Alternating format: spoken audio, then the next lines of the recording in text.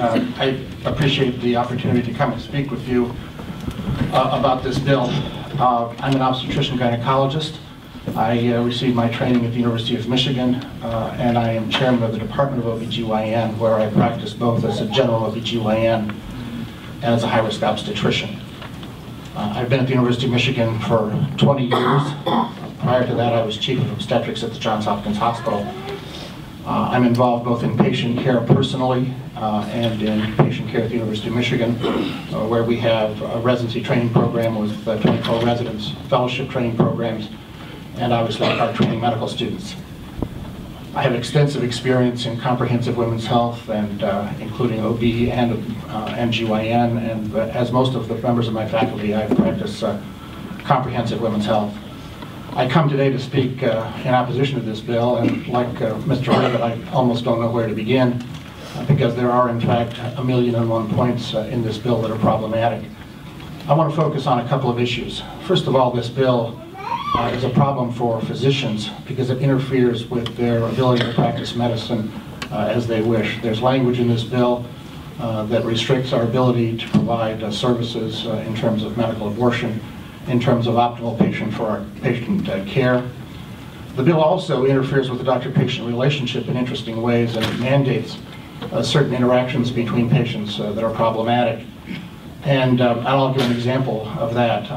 The language about coercion, which is an issue that I think is important to recognize. And I, like everyone in this room, am totally opposed to any abortion that might be coerced.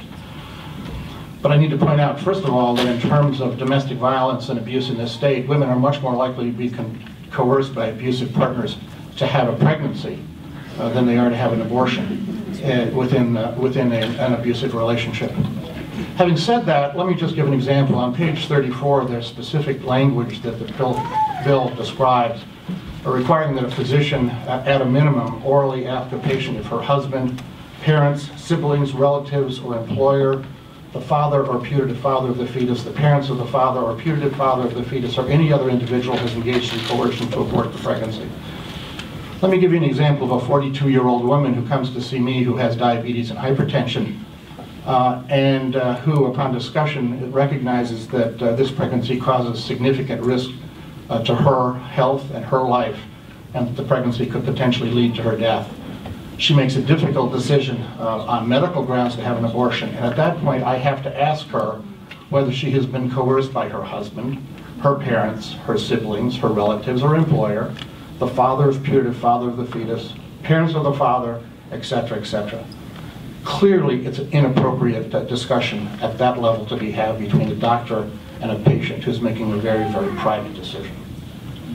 This bill, first of all, is overbroad. It's so expansive, it covers so many topics, many of which, in small parts, almost all of us in this room would be supportive of.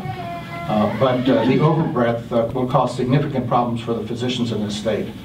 The requirement that all physician offices who provide abortion services become freestanding operative facilities, it would really have a chilling effect across the state. One of the things that we're trying to do in this state is make abortions safe. And we know that the safest abortions are early abortions, and we can now do early abortions at 6 to 7 weeks with medical therapy in doctors' offices without any requirement for surgery. If patients are being treated with medications in their offices, why should those offices be required to be registered as freestanding operating facilities when there are no operations going on within those facilities, and where the patients are getting optical medical management of a problem and to manage a decision that's very difficult for them? The issue of fetal tissue disposition is an important one, and I would agree that human tissue needs to be treated respectfully. But the requirement that all fetal tissue prior to incineration be approved by the local medical examiner is really problematic. This bill is so overbroad in the discussion around disposition of fetal tissue, and so confusing with the language between fetal tissue, fetal parts, fetal disposition, products of conception, that it would basically require, anytime a doctor recognizes that there's abortion, prior to that tissue being incinerated in an appropriate medical fashion, that not only the doctor, but even the funeral home where this tissue might go would have to contact the medical examiner, and I think that's an undue burden both for the patient and for the physician and for the nursing home. The two other issues that I would say is that the bill is extremely vague. Many of the definitions are unclear. This definition of medical abortion, for example, is not exactly clear. And the definition, one of the other, is the definition of advertising for outpatient abortions. I'm not exactly clear what it means to advertise doing outpatient abortions. If I say I provide comprehensive OB-GYN care, I think that's a signal that I'm providing comprehensive service that might include medical abortion. And the bill is so kind of specific that if somebody said I provide abortions, and they don't say that they provide outpatient abortions, they might be able to avoid being in violation of the bill. So it's just unclear, vague, and not appropriate. Finally, in many portions of the bill, there's no health exception. Complicated patients that I see at University of Michigan Hospital, where their health might be significantly impacted by this bill, have significant risks to their health. And at many points in this bill where there are discussions about medical abortion, surgical abortion, and other activities, discussions between doctors and patients, there may be a life exception, but no health exception. We know that in this country, we hold the health of women in addition to the lives of women at the highest level. The last comment I would make is this kind of legislation discourages physicians from coming to the state of Michigan. We actively try to recruit physicians to our OB-GYN residency training programs. We try to recruit people to come to this state. The large number of people who are going into OB-GYN these days are women, and those women are interested in providing comprehensive services to women that includes the entire scope of OB-GYN care. If we try to restrict that care, then we have a potential for reducing our ability to recruit the kind of people we want to this state. Thank you very much, Madam Chairman. Thank you. I'm happy to answer any questions the committee might have. Thank you. Representative Siegel. Thank you, Madam Chair, and Doctor, thank you very much for your testimony. You got to my question at the very end there about what this would do to our supply of OB-GYN at the end of the day if this legislation passed. I know in my community there are not enough OB-GYNs to see the current number of pregnant women in my community, and I can't imagine this legislation going through and further putting the risk of the women in my community at health. So thank you for your testimony. I appreciate it. Thank you. Thank you for your testimony, Doctor. Could you speak to $1 million coverage in terms of the likelihood that someone could get $1 million and what that cost may or may not be, and how that relates to your last statement of attracting doctors to this? Yeah, well, I mean, we know from data that those states that are so-called red states by the American College of OB-GYN that have very high liability requirements are a disincentive, and the doctors actually leave states when increased liability coverage is required. So this, again, there's several portions of this bill. I mean, there's so many little things in this bill that affect physician practice and physician behavior in so many different ways that it's very problematic. Well, I guess I needed, when I was practicing anesthesia, we paid about $40,000 per member, Yeah. and I just... So the malpractice coverage for somebody in that kind of a range with a $1 million, $5 million coverage in this state would range anywhere from $70,000 a year to maybe as high as $180,000 a year for malpractice coverage, if they could get that malpractice coverage. And that's the issue I wanted to hit on, is that oftentimes they won't give it to you either. And it's certainly cost prohibitive. Thank you very much for your testimony. Thank you, Representative. Representative Shirkey. Thank you, Madam Chair. So, pursuing this line of questions regarding insurance, so why is it may be difficult for them to get somebody to secure $1 million of coverage? Well, there are two issues. One is that the coverage is expensive and they might not be able to cover that. And No, I was asking the access to it, not the cost of it. the access? Yeah. Well, I mean, you implied that they may not be available. We'll talk about the affordability in a moment. We're just talking about the availability of it. Well, it might be difficult for somebody who wants to have a certain type of practice and practice, for example, exclusively in in a freestanding operating center where the practice was limited to abortion, to even find an insurance company that would give them the insurance. Why? Insurance companies aren't. I mean, the line of business simply doesn't make sense for them. Why? I mean, I think there are lots of different reasons. It may be because they don't want to cover that line of activity. It may be because they don't cover freestanding operating facilities. It may be because an individual physician might have had previous malpractice coverage. There may be a variety of different reasons why. Why might they not want to cover that kind of procedure?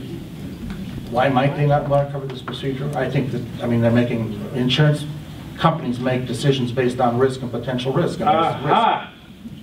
Risk. Thank you for making that clear. My name is Dr. Matthew Allswede, and Madam Chairwoman, members of the committee, I appreciate the opportunity to speak on behalf of the Michigan section of the American Congress of Obstetricians and Gynecologists, and take the opportunity to educate the committee on the unintended consequences of this package of legislation. I am also a trainee of the University of Michigan.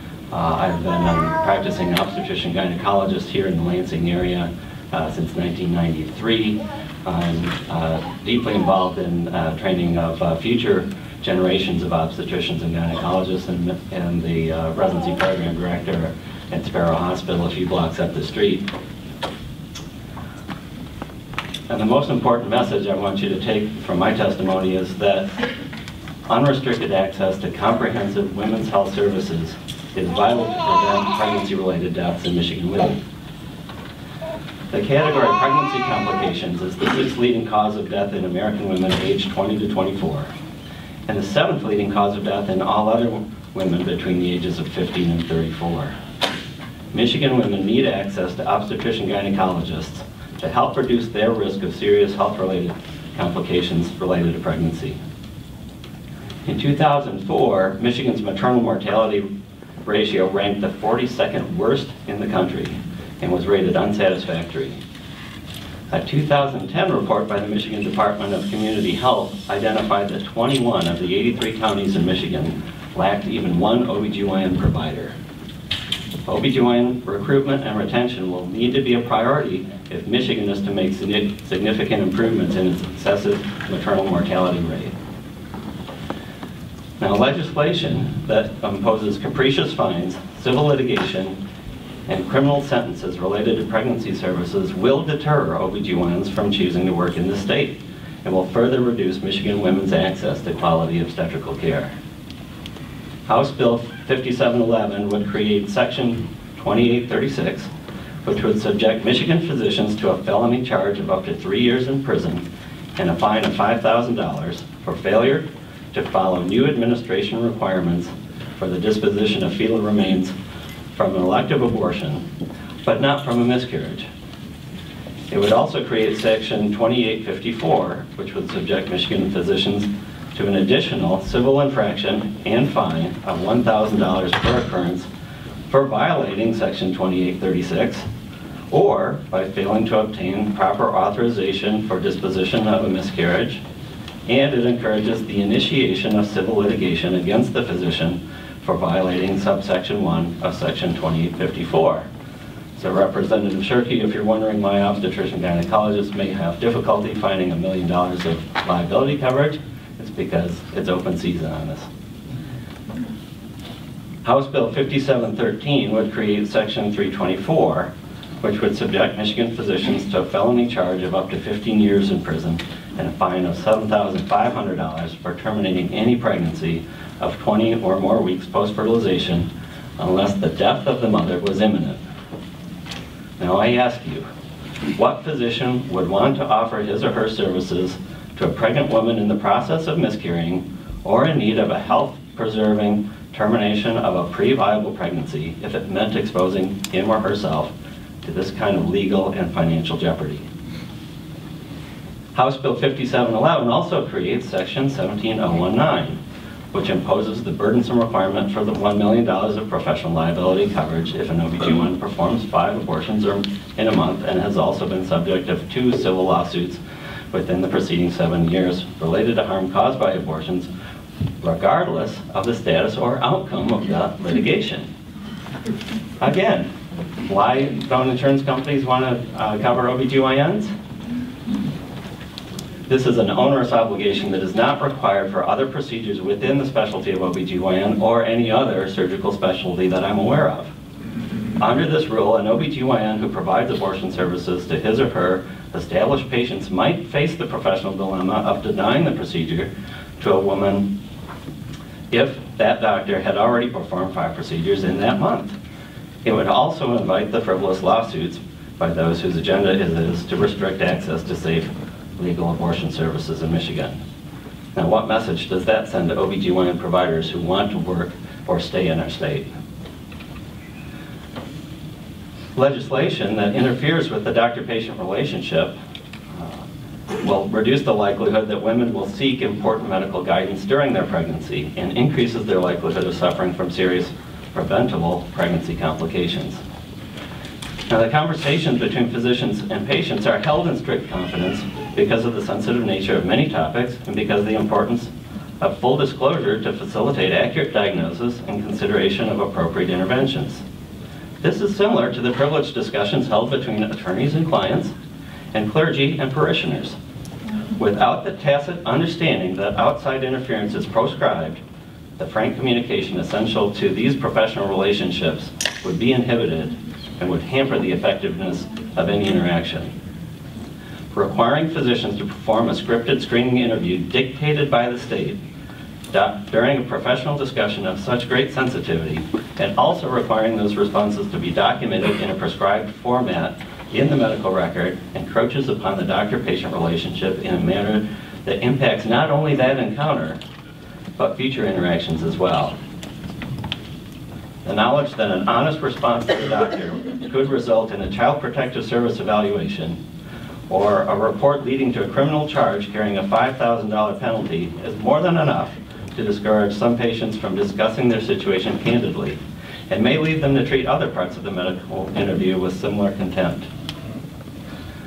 For OB/GYNs who are willing to tolerate the legal risks of providing obstetric care in Michigan, the preservation of the autonomous doctor-patient relationship is essential to maximize the impact on maternal mortality reduction. To do otherwise would further restrict the effectiveness of a team that is currently understaffed to meet the health needs of the women in Michigan. So in summary, the legislation before the committee today, if enacted, will negatively impact the health and welfare of Michigan women and therefore should be rejected. The provisions in this package of bills serve the interests of a special interest group at the expense of the female constituents of the state of Michigan and their families. As a representative of the state's healthcare providers for women, the Michigan section of ACOG recommends that this legislation be withdrawn. Thank you. Thank you very much.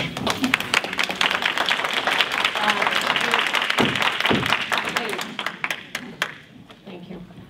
Next, we'll hear from Rebecca Master, Michigan Catholic I Conference. really didn't have the right to do this, but as a person of faith, I strongly Excuse me, oppose. sir. One moment. There will be no clapping in this committee room. Thank you. As a person of faith, I strongly oppose the proposed legislation for several reasons. And I'm not going to speak as a doctor or a woman, I'm going to speak more broadly. There is no evidence to support the assertion that human personhood begins at conception or even in the first trimester. Until the unborn child loses its prehensile tail and stops representing a tadpole more than a human and displays independent mental capacity, it is merely a potential human being. Until that time, the decision to continue or discontinue the pregnancy should lie with the mother, who in the end is the person most affected by the decision morally and medically. At a time when millions of unwanted children are hungry and unable to get proper medical care, when thousands of families are joining the ranks of the homeless while bankers profit off their misery, while we murder innocent children in endless wars in foreign lands, while laying off public school teachers and closing schools, we have far more important work to do than further oppressing women and their doctors from making informed choices in the best interests of the woman. Any legislation that requires a woman who is the victim of rape or incest to carry to term the enduring burden of that heinous violence is nothing short of cruel and abusive behavior. I cannot even begin to imagine how it feels for a stranger, or even worse, a trusted relative, to violate my most private and personal core being, and then to be prevented by my elected officials from getting the medical treatment I want from physicians willing to provide it. I cannot even imagine the feeling of that invasion for 9 long months, all the time risking my health and increasing my lifelong risk of a myriad of diseases. If you justify this proposed legislation on religious beliefs, only a convoluted interpretation of the scriptures of any religion would ascribe such a scenario as desirable by a loving God. Respectfully, until you pass laws making birth control widely available and comprehensive sex education mandatory, you have no moral right to legislate the consequences of their absence. If you truly care about children, then feed the boys and girls we already have. Give them the medical care they deserve. Provide them the schools and education they need so that they don't ever have to make this decision regarding terminating a pregnancy.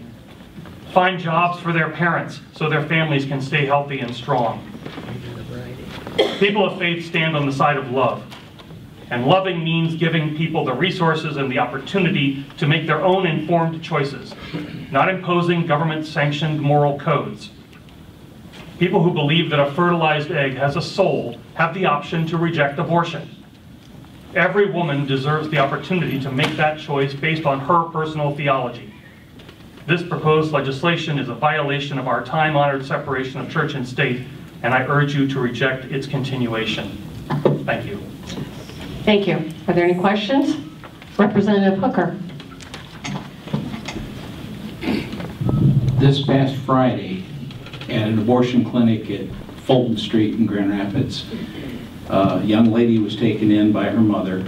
She was there a short time, mother left, and emergency units and fire department and E-unit people showed up. She was taken out on a stretcher as the result of an abortion. The abortions were taking place that day.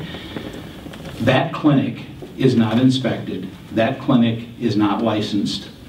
There is nobody who double checks to make sure that it's treated as a clinical outpatient surgical unit. And surgery is taking place.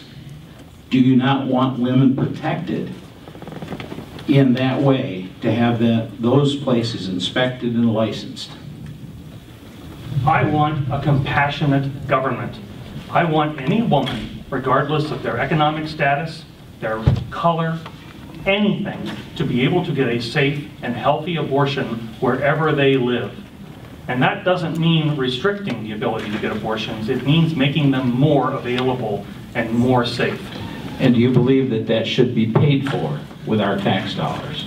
I believe all good health care should be paid for by our tax dollars. So in other words, I should pay for something that I believe is murder. I pay taxes to support war in Afghanistan. That is murder too. Thank you. Next question. Representative Obstetricians. I've tried not to say a whole lot as I listen to the testimony, but you know, I spent Sunday at a Tiger baseball game with my grandson, who's 4 years old, and we had a ball. And to listen to you tell me he's no better than a tadpole when I look at his ultrasound, it's the most uncompassionate testimony and the most gross testimony I have heard in my 5.5 years here in Wisconsin. I reject everything you say today, and I'm extraordinarily upset. Is there a question there?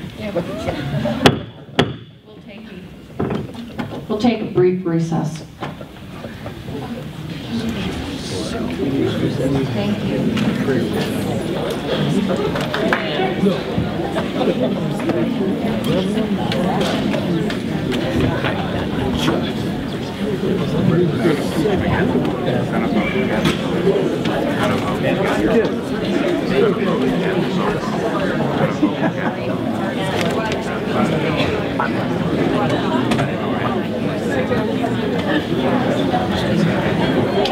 Guys, don't go far. No, we're not.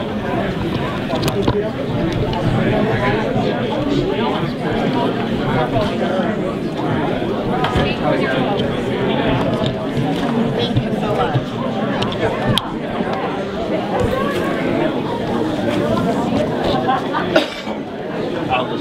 Hey guys. Representative Upson. You seemed very upset there, and I'm wondering where you... Comparing my grandson's ultrasound to a tadpole is gross, misleading, and wrong. He didn't compare the Yes, he ultrasound. did. He said the womb, the fetus, is nothing better than a tadpole. That's a quote. Yes, but he wasn't talking about ultrasound. But I see my grandson in my daughter-in-law's womb as a fetus, and that ultrasound is a picture of that. He said that's a tadpole. I think that's wrong. That's my quote. Is it appropriate to berate a witness at a public hearing?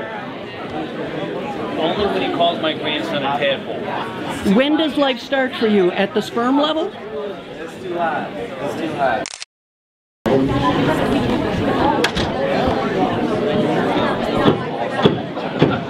Committee will come back to order now, please.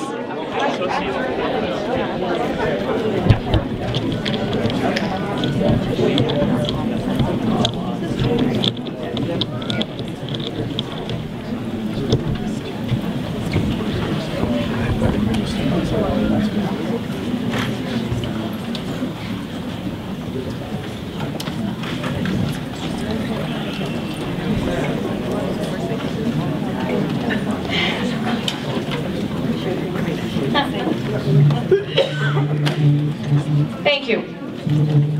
We will now take up House Bill 5711, sponsored by Representative Brendan. I have offered an amendment to House Bill 5711. This amendment is a technical fix. It changes language in the section on coercive abortion to mirror the language that has already come out of Families, Children, and Seniors Committee. After we vote on this bill, I will then read in the white cards that have been presented, and time allowing, we will have more testimony. I ask for a motion to adopt the amendment. Moved by Representative Hooker. Clerk, please call the roll. To amend House Bill 5711, Madam Chair. Yes. Representatives Alton. Yes. Allswede. Yes. Hurd. Yes. Wayne Schmidt. Turkey. Yes. Hooker. Yes. Pookie. Yes. Muxlaw. Yes. Yonker. Yes. Hughes. Yes. I know. Graves. Yes. No. Bliss. Yes. Stallworth. No. Durrani. Yes. Siegel. No. Womack. Pass. Hubby Wright. No. Bryman. No. Seeing no, oh, I'm sorry. Madam Clerk. Madam Clerk. Is there another? Yes. Representative Wayne Schmidt. Yes.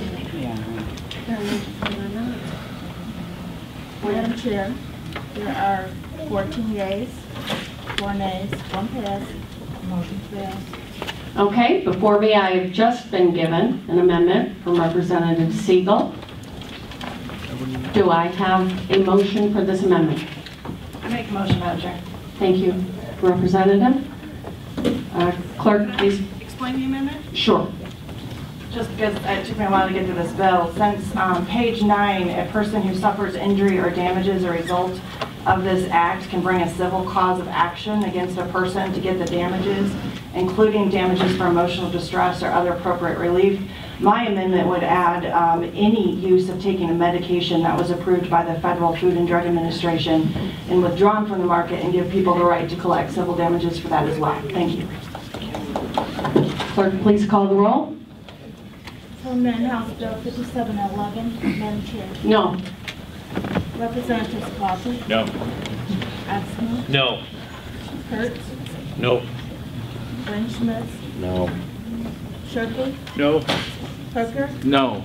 Pookie. No. Muxlaw. No. Yonker. No.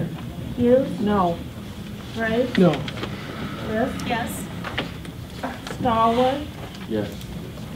Durrani. Yes. Siegel. Yes. Womack. Yes. Hubby Wright. Yes. Bryman. Yes. Madam Chair, there are 7 yeas, 12 nays, 0 passes. The motion does not prevail. Thank you. Seeing no further amendments, I ask for a motion to report House Bill 5711 as amended from the committee with recommendation. Moved by Representative Hooker. Clerk, please call the roll.